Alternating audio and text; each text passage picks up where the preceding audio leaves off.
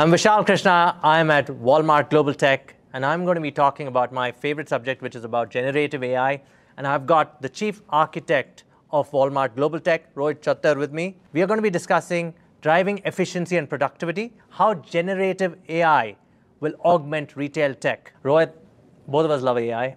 I'm more from the science fiction perspective. How did you fall in love with it? The generative AI early stages has been the NLP of the world, and people have been kind of innovating on that front.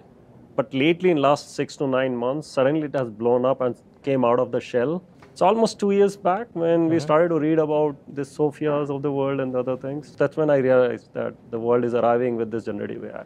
History of AI within India itself, last 10 years, lots has changed.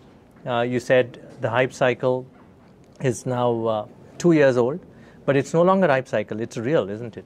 It's real. I think people are experiencing it already. People have started talking to these devices at home. My first assessment of that things will change, where generative AI, which we call today, will be part of our lives, whether you like it or not. But they will be helping you, to deal with conversations and stuff, which otherwise you may find difficult to have people around. Okay, we talk about efficiency, productivity.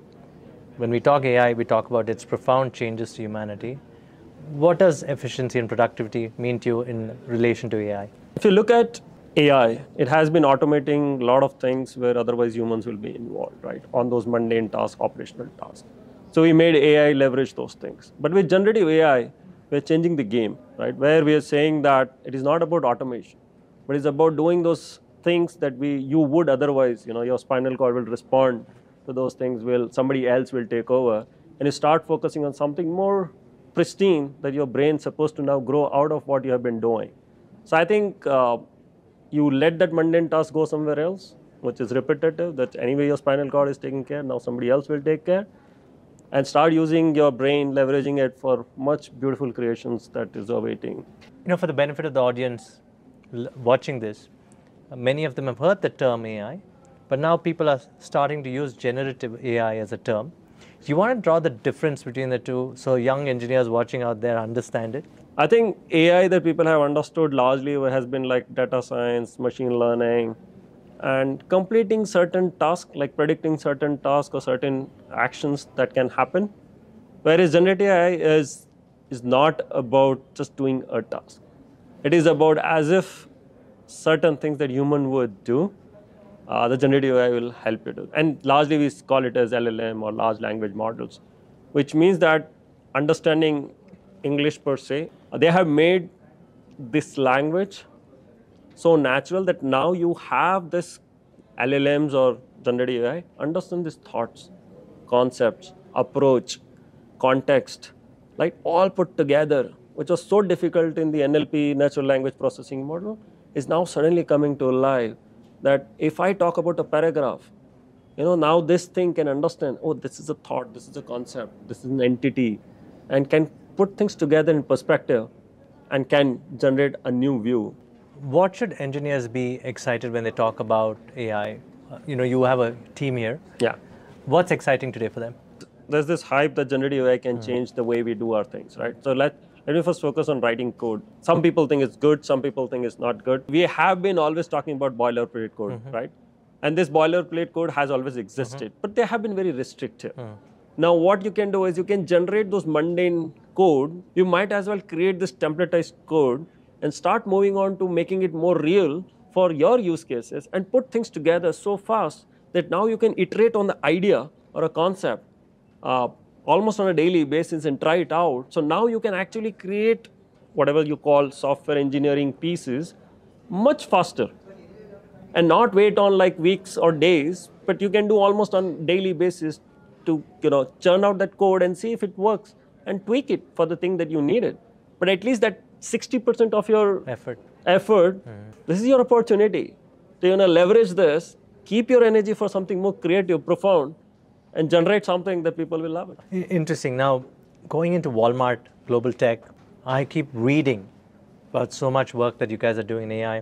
Do you want us to talk to you about the sneak peek that your team is doing or what you do with AI in Walmart? Yeah. So I think Walmart Global Tech has been significantly investing in all these innovations, cutting edge technologies. We have examples where people can actually order things by talking in their devices at home. Today we have our voice assistant, Ask Sam. So our associate can actually use this voice assistant. It can ask questions like, hey, what's my schedule for tomorrow? Or it can say that, which aisle can I find this hand soap? So there's stuff like that. We have made it easy for our associate. So how much of it is constant learning for your team and engineers today? I think engineering has to be on their toes to keep learning this new tech that's coming, how they are changing the world, how it will change their world, Yes. how they can create new aspects of the software that can help our customers for better experience, so that they can live better and save money. That's been the focus of Walmart all the time, and leverage this technology to make it better for them. Yeah. And thanks to all the work that's being done at Walmart Global Tech, it's going to benefit members, customers. It's going to benefit associates. It's going to change the entire gamut. It's going to be very easy to work with information, right? Yeah. We're already actually investing quite a bit on making sure that a lot of the information that's out there, we're making it easy for consumption, getting your questions answered without really looking at manuals and stuff. So that kind of push is already happening. And I'm sure the time of the associate is valued, so that they leverage their time for better and better things. And at the same time, when you have your employees and associates work towards having their time used for better things, obviously it's going to go pass on to the customer to serve them better.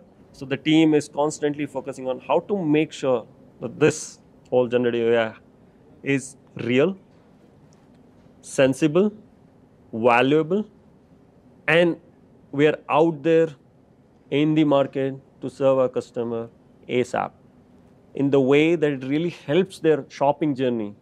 Like today, you might have to search different keywords at different times in the day or across the days, so that eventually you find the product.